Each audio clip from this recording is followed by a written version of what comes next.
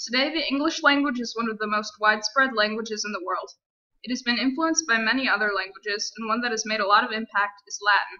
Let's take a look at different ways in which Latin has affected the English language. In 597 AD, Augustine and about 50 monks from Rome brought Christianity to England. Along with Christianity, they also brought Latin. Sent to convert Britain by Pope Gregory, Augustine and his followers were received well. Augustine wasn't the only reason for conversion in England. Before they came, artisans and traders from Rome had also spread the religion. As a result of these two forces, the conversion of Britain was slow but peaceful. Things really started to speed up in the 10th century. King Alfred of Wessex saw the Viking attacks as punishments from God. To try to fix this, he made sure that lords provided the peasants on their land with chapels, so Christianity could reach everyone. Later, as a result of the Norman conquest, William the Conqueror began building many new churches. From there, the church was a very important part of people's lives, even if most of them weren't devout churchgoers. The buildings became schools, marketplaces, and areas of entertainment. The church also influenced people's lives whether they liked it or not, because people of authority supported it in its rules. Latin was an important part of Christianity at the time. It was the language of the church. Services were in Latin, Latin was spoken in monasteries, and the Bible was written in Latin. The first literate Anglo-Saxons were educated by the Catholic Church. To be literate during this time in England essentially meant being fluent in Latin.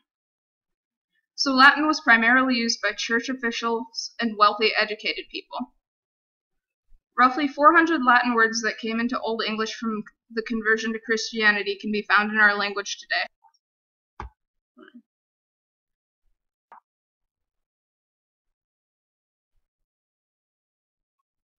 The Italian Renaissance was a period of new design and ideas.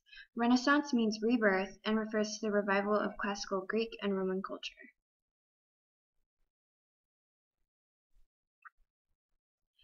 The traditional view of the Renaissance was that it emerged abruptly as a result of the fall of Constantinople in 1453, when Greek scholars were drove to Italy and they passed on the classical culture. However, this explanation is overly simplistic. There was a revived interest in classical culture and several movements were developing. One emerging movement was secularism, which was a major shift in ideology. People began to live their lives for things other than the afterlife. The change of focus was reflected in art, where images began to represent accurate scenery as opposed to solely the glory of God. Another movement was humanism, which was a shift in focus from God in heaven to humans in this world.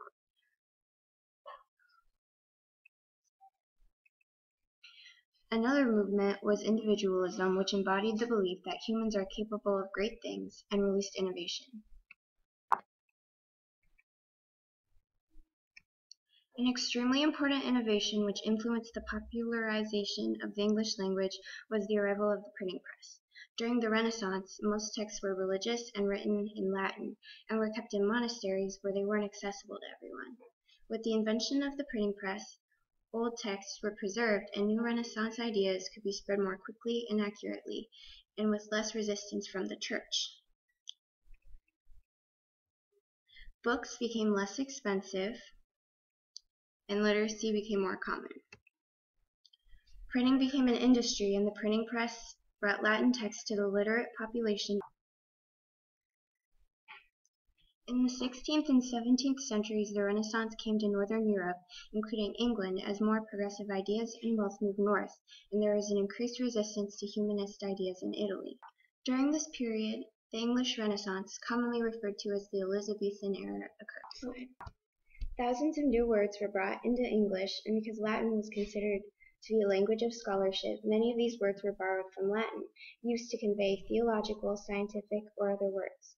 By the end of this era, English was respected as a scholarly language equally as much as, or even more than, classical languages. The rebirth of classical culture and the humanist movement, as well as the importation of the printing press technology from China during the Renaissance, all contributed to the increased importance of the English language and the influence that Latin had on it. During the previously discussed periods of rapidly growing Latin influence, many existing Latin words were incorporated directly into English. Most of the vocabulary borrowed from Latin can be distinguished into three major categories, including words for education, Christianity related, and an interesting term that arises during this time called inkhorns. When discussing Latin used in an educational setting, there are two significant uses of Latin vocabulary that many people are familiar with. One is something called binomial nomenclature. This system was developed to create universal names for each species using Latin words. Among scientists today, it is considered the professional way to identify organisms. This is similar to how Latin was used mainly for official documentation during the early development of Old English. One example of binomial nomenclature is this creature. Today, it's most commonly known as T-Rex or Tyrannosaurus rex. Tyrannosaurus rex is based off of three Latin words, Tyrannus, Saurus, and Rex, translating to cruel lizard king. Some people do know that T-Rex arises from Latin roots, but the term T-Rex is so ubiquitous that many times people forget that it is even Latin at all. This is a great example of how some Latin has blended so naturally in with the English language. Another example of binomial nomenclature is an organism called Angelica archangelica. Any guesses? Exactly, it's a plant. This plant was revered in Northern Europe because it was believed to have great healing powers. At the time of the spread of Christianity through the Roman Empire, it was associated with the help of archangels. Some legends even said that angels introduced this plant to humans knowing of its medical powers.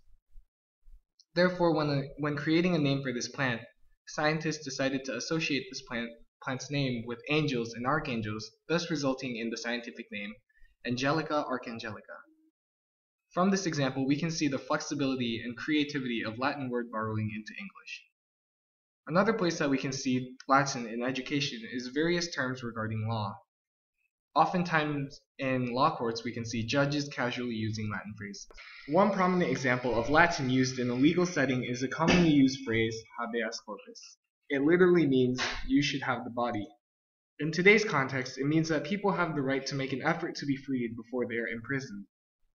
This phrase is very important in civil liberties today. In fact, this Latin phrase was deemed so important that it is written in the Magna Carta and the Constitution. Basically, Latin remains an important part of official documentation in the English language today.